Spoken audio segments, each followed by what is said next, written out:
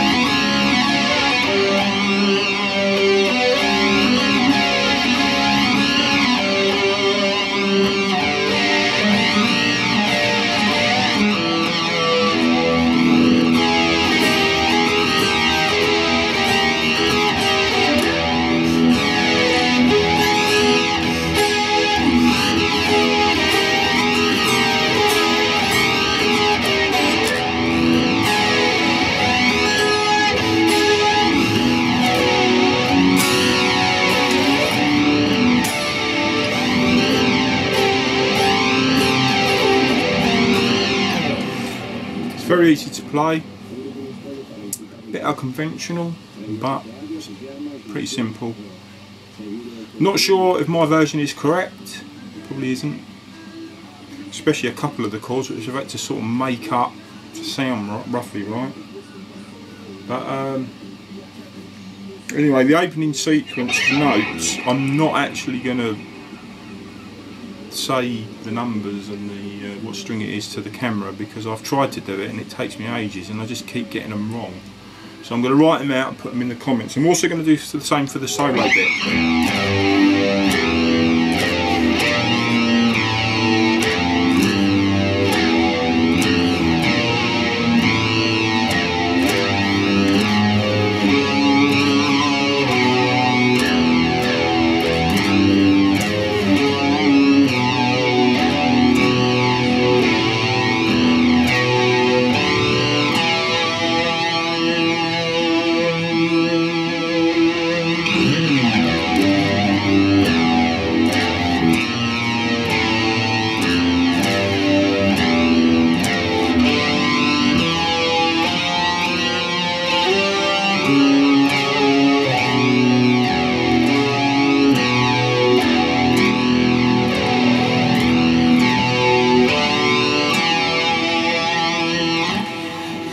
If I break it up and I slow it down, I just keep forgetting where I am because I'm such a muddled moron.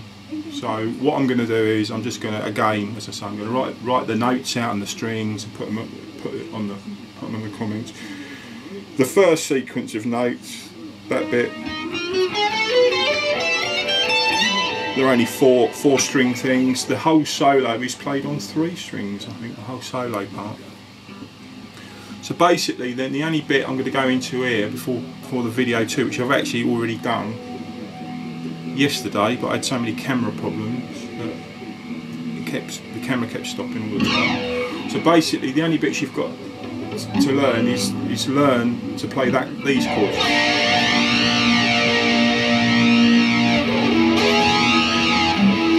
Which are 2-note chords played on the B and the G string. Put a little bit of vibrato in there. So the first bit is on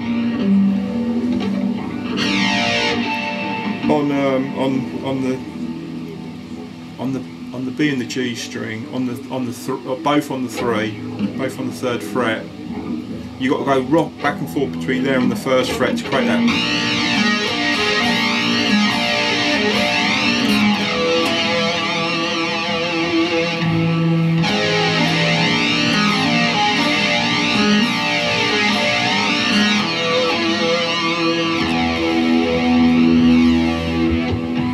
And the bit that isn't a part of the chord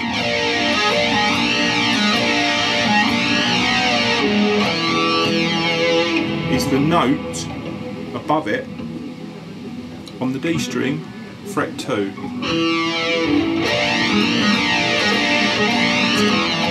And you have to bend, so basically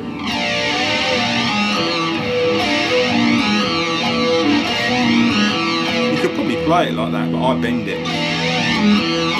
You can probably go up to the 4th fret. I don't.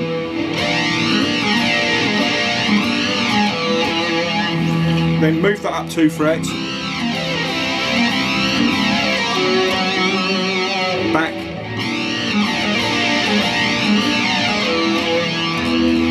Then move it up 3 frets from the original position.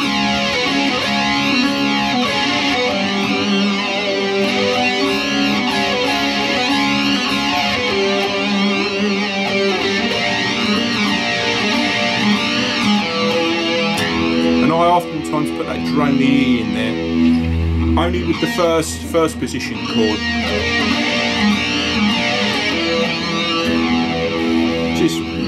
Just adds to the, because I'm sitting here playing it on my own, it just adds to the, gives it a bit of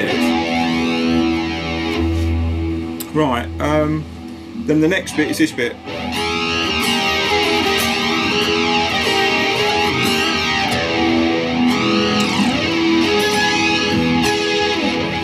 Right, now that is played on the same B and G string. I don't play it with those 2 fingers like I do the original chord because I haven't got a rock back and forward between them. You just hold that position, so use the 2 middle fingers. Play it however you want, but I'm pretty sure it's going to be easier with the 2 middle fingers. And that's on 9, both on the 9th fret, on the B and G string. I play it slowly.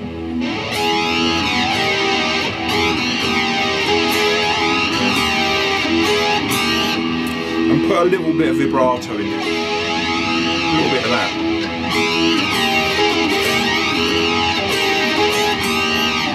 Open E.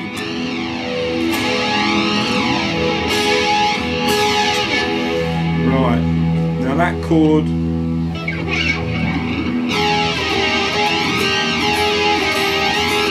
open E, on the first chord is a 1 on the G string and a 2 on the D string. Then slide that all the way up onto the 13 and the 14. So, and add your little finger onto 16 and play it as a chord. Now that's the chord that I've had to make up, but I've seen Baloo play it's hard to tell on a live performance, but I've seen him play a similar sort of position where it's not even when he's with King Crimson, I think it's when he's with the trio, and he sort of picks it. He does this strange little sort of pick it. He picks it with his fingers, basically just showing off. But I'm pretty sure if that's not the chord, it's roughly it. So actually that string there is open. Remember, the B string is open. You've got your little finger on the E, and that is the same position as the first bit. So basically that finger there is on the G string on 13, and that finger there is on 15 on the string above it, and it creates that.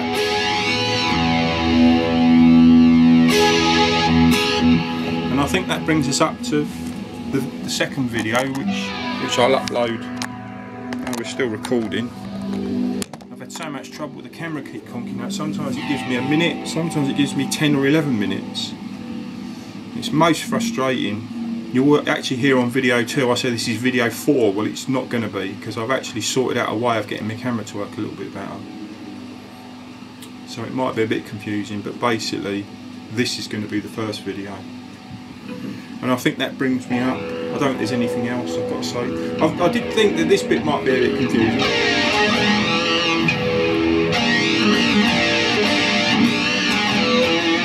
It's hard to explain what you're doing. There's a little bit more going on than meets the eye. Because So basically you're blocking those two strings, creating like a 2-string backwards and forwards. And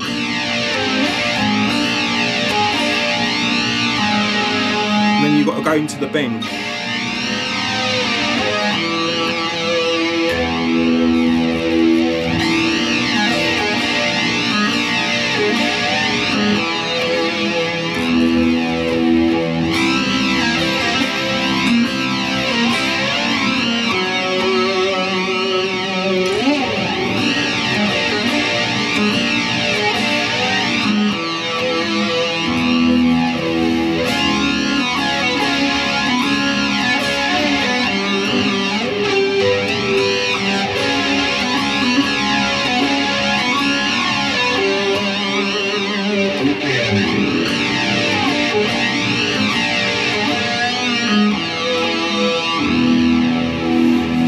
Hopefully that's it.